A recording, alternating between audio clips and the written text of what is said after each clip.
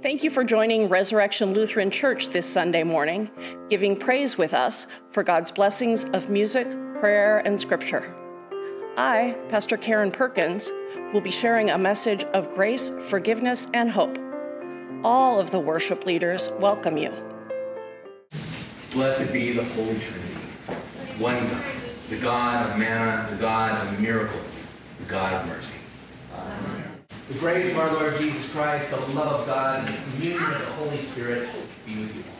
And also with you. The Lord be with you. And also with you. Let us pray.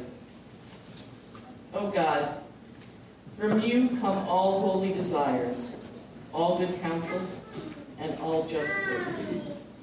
Give to us, your servants, that peace which the world cannot give, that our hearts may be set to obey your commandments, and also that we, being defended from the fear of our enemies, may live in peace and quietness.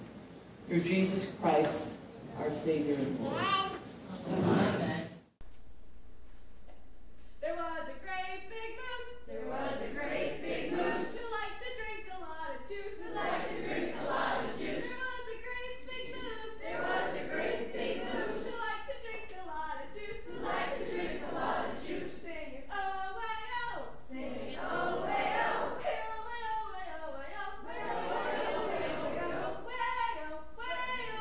Way oh way oh. Way oh way oh way oh way oh. Way oh way oh way oh way oh. The moose's name was Fred. The moose's name was Fred. He liked to drink his juice in bed. He liked to drink his juice in bed. The moose's name was Fred. The moose's name was Fred. He liked to drink his juice in bed. He liked to drink his juice in bed. Singing oh way oh. Singing oh way oh. Way oh way oh way oh way oh. Way oh way oh way oh way oh. Way oh way oh. Way oh way oh. Way oh way oh way oh way oh. Way oh way oh way oh way oh. He drank his juice with care. He drank his juice with care. Until he got it in his hair. Until he got it in his hair. He drank his juice with care. He drank his juice with care. Until he got it in his hair. Until he got it in his hair. Singing oh way oh. Singing oh way oh. Way oh way oh way oh way oh. Way oh way oh way oh way oh. Way oh way oh. Way oh way oh. Way oh way oh way oh way oh. Way oh way oh way oh way oh. That was so good. Thank you so much. For a children's message. Baby, are you gonna come sit? You have cereal. Okay. What color is on the altar today? What? Good. Green? Oh, you say gold? There is gold on there, but it's mostly green. And behind the altar, what color is it? On the wall? Green. What does green make you think about? Wood. Wood? Do you mean trees and growing? No? Just wood. Okay. I feel like you're in a silly mood to be answering questions today. What's all over your dress today? Plants. I'll answer for those who can't see you. There are plants all over your dress today, and they're green. Can you come back? I guess I'll just talk to everybody else then. So during the season of Pentecost, which is a very long season, we've got green on the altar, we have green behind the altar. I think it's very fitting that we always have green in the sanctuary because it is a big time of growth. Pentecost is the longest season in the church, and it's over the summertime when things grow. But what does it take for things to grow? We are not lacking of it in Juneau, especially not today. It takes water, it takes rain, and after the rain, everything is so green and so fresh. And where else is there water in this room? Victoria, where else is there water in this room? Violet, where's the water? Right there. And that is how we grow in our church. is remembering our baptism in that water. Victoria, will you come and pray with me? There's no babies here. Can we pray before we go play? Come here. You don't have to say the words, just sit with me. Dear God, thank you for this time of growth. Thank you for the rain that helps other things grow as much as we may want to play in the sun. We need that water just like we need our baptisms. Let us remember them as we grow and keep you in our hearts. Amen. Amen. Now we Oh, do I get my blessing? Sister, good with you and pay attention. That's her favorite part. Thank you.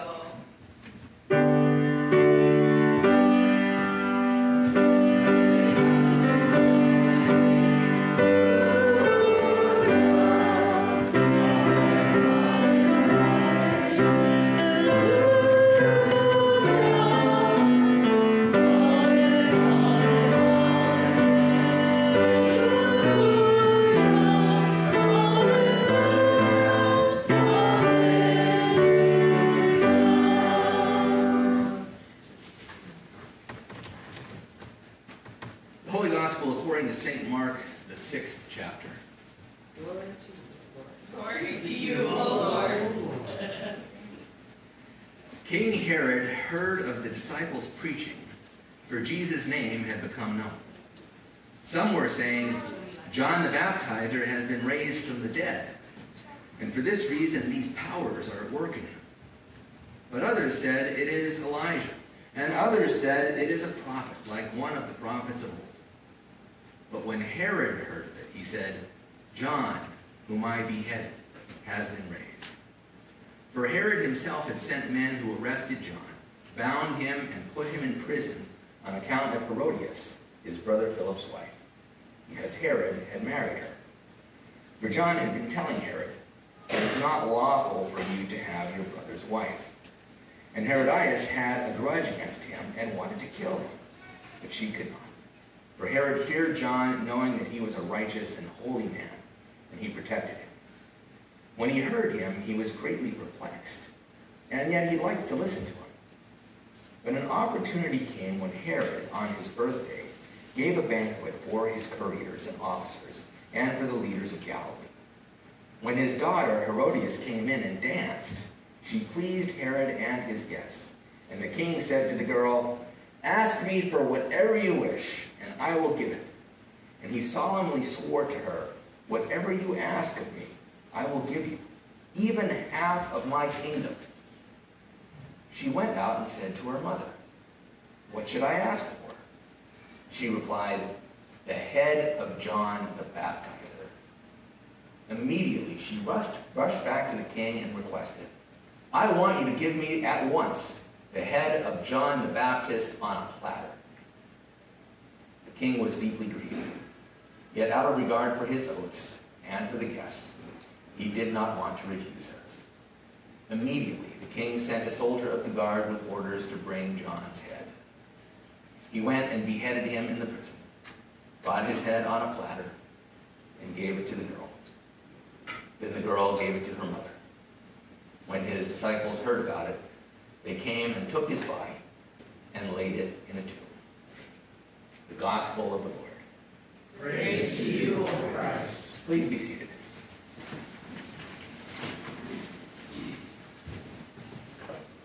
So this is one of those days when I think it is important to recognize the sermon advice of George Burns. How many of you remember George Burns? Okay, all right. Not too many people in the first row remember George Burns. George Burns was an actor a long, long time ago. And one of the movies that he played in was a movie called Oh God. He played God in the movie. He had advice for preachers.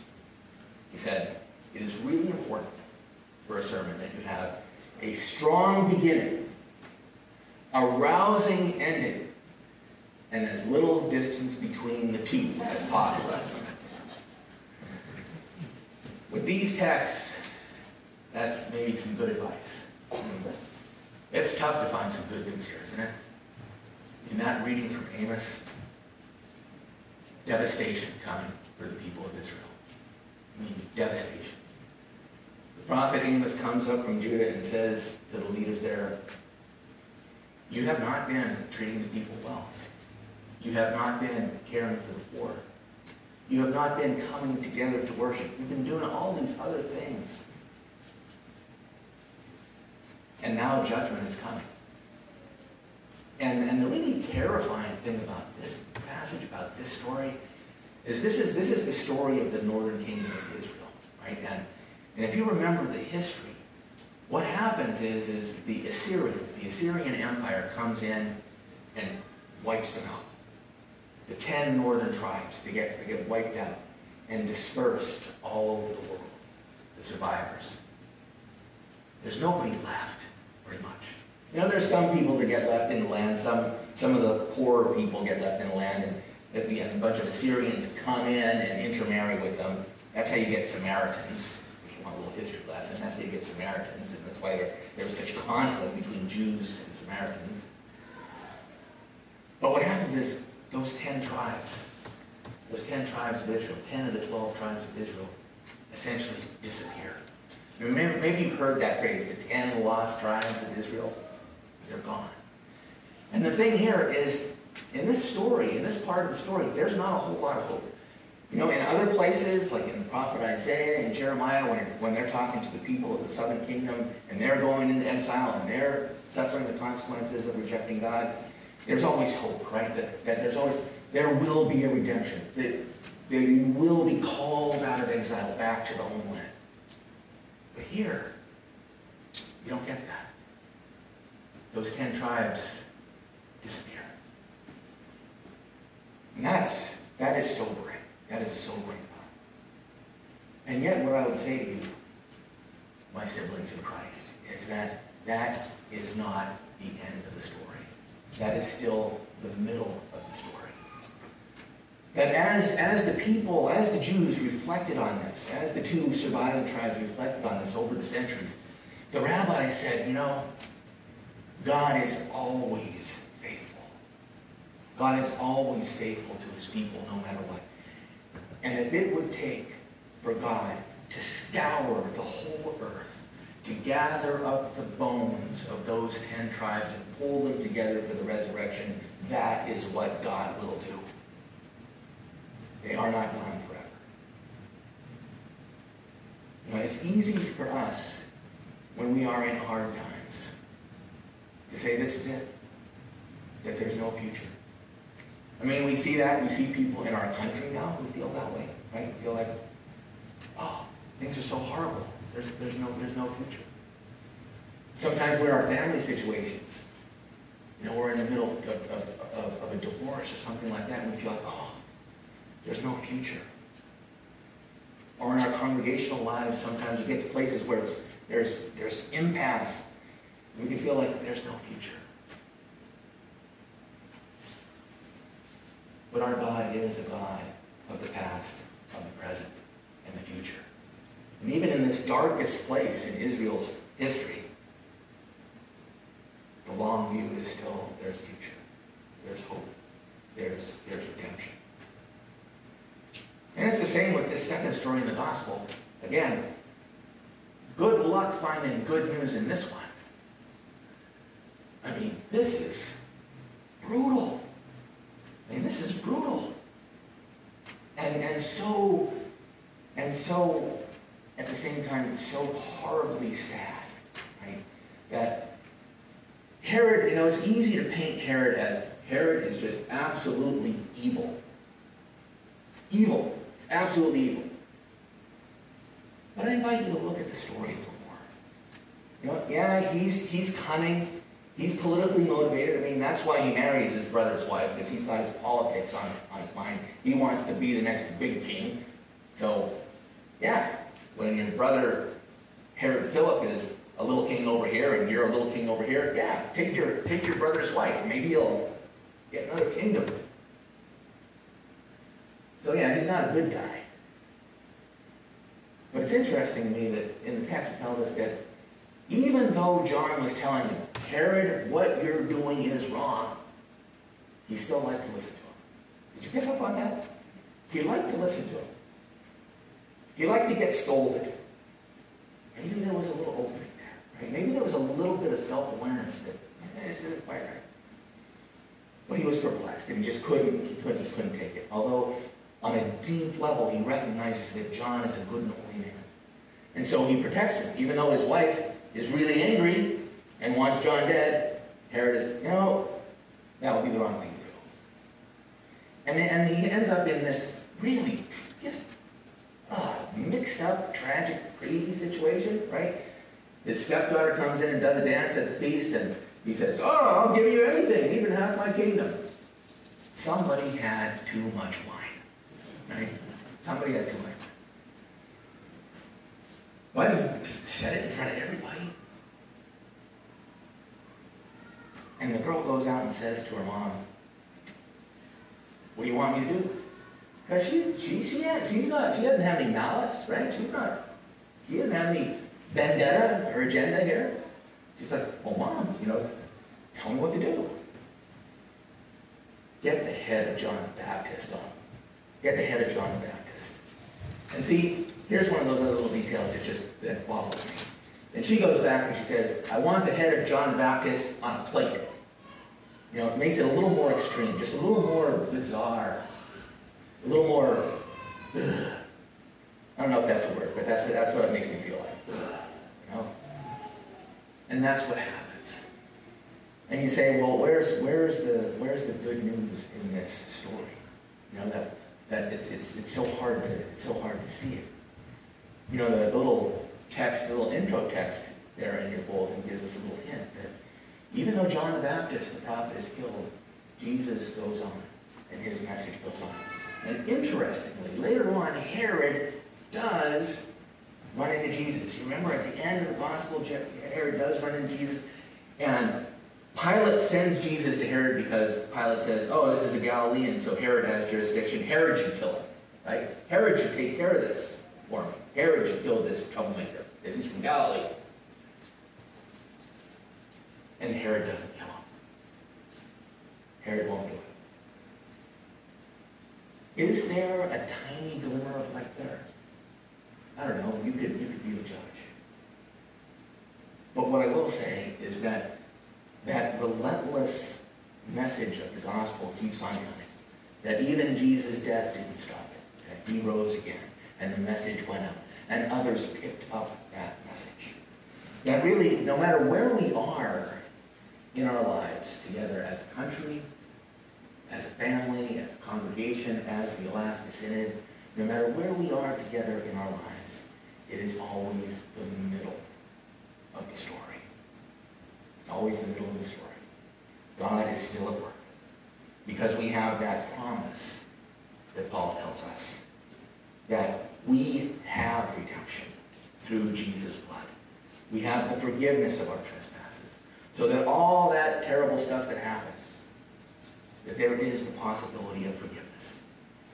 And it's because it's according to the richness of his grace that he lavished on us. Lavished. There's your word for today. That God lavished grace on us. God just kept on pouring and pouring and pouring grace on us. So that even in the darkest times, we can have hope. And so I invite you to especially pay attention to the words of the hymn that we're about to sing. Because whoever picked the hymn today read the text carefully. Because it is the sermon on wartime. So let those words seep into you. That even when we're in that dark place, God's light is always shining. And God's hope is always the gift that we can receive. Thanks be to God. Please join with me. I believe in God, the Father Almighty, creator of heaven and earth. I believe in Jesus Christ, God's only Son, our Lord, who was conceived by the Holy Spirit, born of the Virgin Mary, suffered under Pontius Pilate, was crucified, died, and was buried. He descended to the dead. On the third day he rose again. He ascended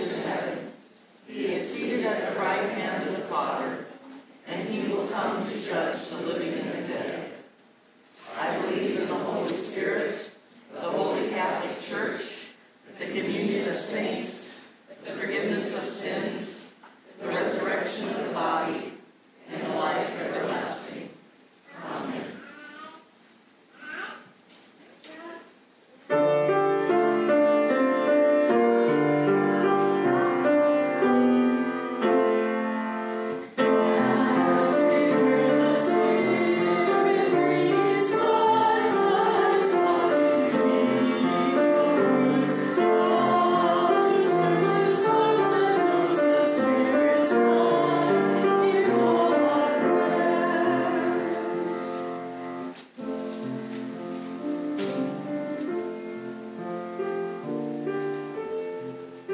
One in the communion of saints, and in the power of the Holy Spirit, we join our voices in prayer.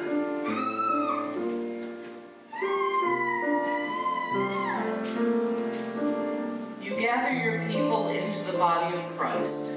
Where your church is wounded, heal it. Where it is right, strengthen it. Where it is divided, reunite it. In your mercy, hear our prayer. From before the foundation of the world, you are God. Revive ecosystems destroyed by human greed. Curb our desire to put wealth ahead of the health of all who call this planet home. In your mercy, hear our prayer. You establish equity and make justice within every nation, tribe, and land. Cause laws to be written and customs to be observed that protect the most vulnerable. In your mercy, hear our prayer. On the cross, your beloved Son endured pain and death. Bring healing to those in need, hope to any in despair, and comfort to the dying. In your mercy, hear our prayer. You send your Spirit into this community of faith. Empower our ministries that serve and build up local communities. Nurture our partnerships with other community organizations. In your mercy, hear our prayer. You provide guidance to those in leadership. Presiding Bishop Elizabeth Eaton, Alaska Synod Bishop Tim Oslovich, Bishop Tessa Moon Lyson, Pastor Karen Perkins, and Trapper Creek Fellowship Wasilla. Fill all ministries with your purpose and strength. In your mercy, hear our prayer. For what else do the people of God pray?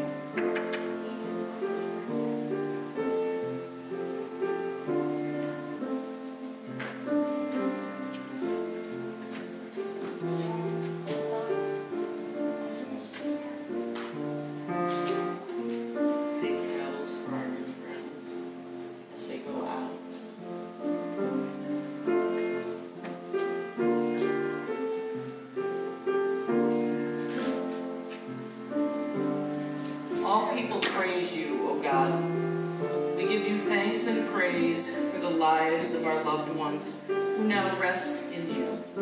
In the fullness of time, gather us with all your saints in light. In your mercy, hear our prayer. Holy God, holy and merciful, into your outstretched arms we commend ourselves and all for whom we pray, trusting in the one who is the way, the truth, and the life, Jesus Christ, our Savior and Lord. Amen.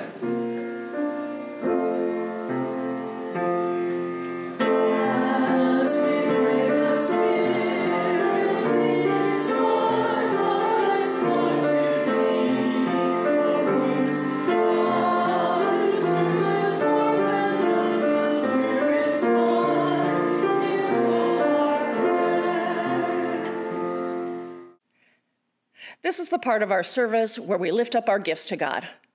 We offer ourselves, our time, and our possessions. Members, of course, are encouraged to give our regular tithes and offerings through an assigned number, and we have regular vehicles for doing that. You're invited to go to our website and use PayPal or one of the other donate buttons that we have on the website. You can make a special offering to the RLC on KINY ministry, which helps keep this on the air, or to the RLC Food Pantry, or to Juneau Live, which helps with community outreach. You're also more than welcome to come by in person or make a food donation. We encourage people also to be involved with the community and appreciate volunteers. All of these things are gathered together in song and prayer. Jesus, bread of life, you have set this table with your very self and called us to the feast of plenty. Gather what has been sown among us and strengthen us in this meal. Make us to be what we receive here, your body for the life of the world. Amen. Lord, remember us in your kingdom and teach us to pray. Our Father, who art in heaven, hallowed be thy name. Thy kingdom come, thy will be done, on earth as it is in heaven.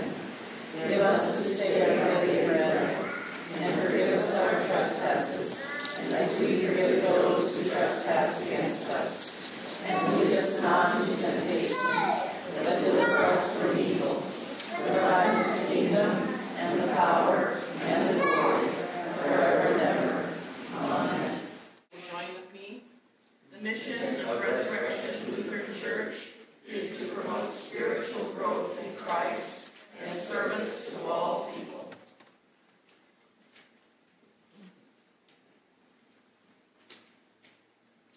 The blessing of God, who provides for us, leads us, and journeys with us, be upon you now and forever. Amen.